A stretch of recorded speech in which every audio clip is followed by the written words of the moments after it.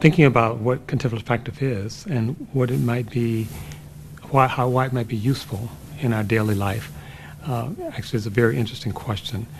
You think of someone like Jung, who wrote an article called Heroes of a Thousand Faces, and he talked about the hero actually going away and getting some wisdom and then bringing it back to society. In some ways, that's to me the sort of contemplative practice. I think where we are today is that people don't necessarily go away. Most of us don't go live in a cave or withdraw from society for months or years on end.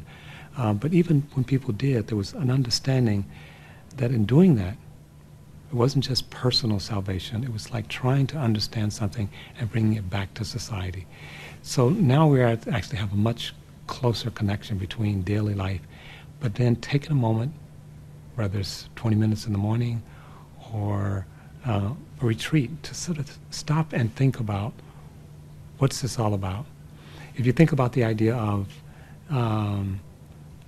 holidays, not vacations, holidays, because vacation comes from the term vacate or one could say be made empty.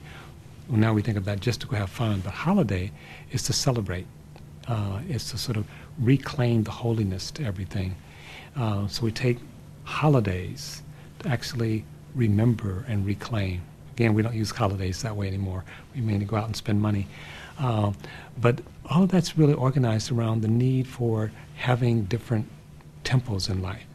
And sometimes those temples could be assigned to the monk or the priest, or sometimes we can actually integrate them into our own life.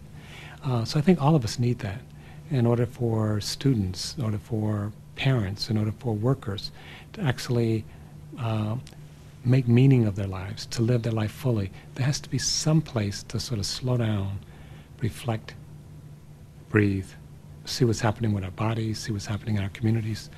But if we just do that and then don't integrate it back into our life, I think we're missing the heart of contemplative practice, which was always about what its relationship is to the larger society. So I think that's what we're trying to do now, sort of, in a sense, heal that bridge between the contemplative life that's totally removed and the everyday life that's very busy.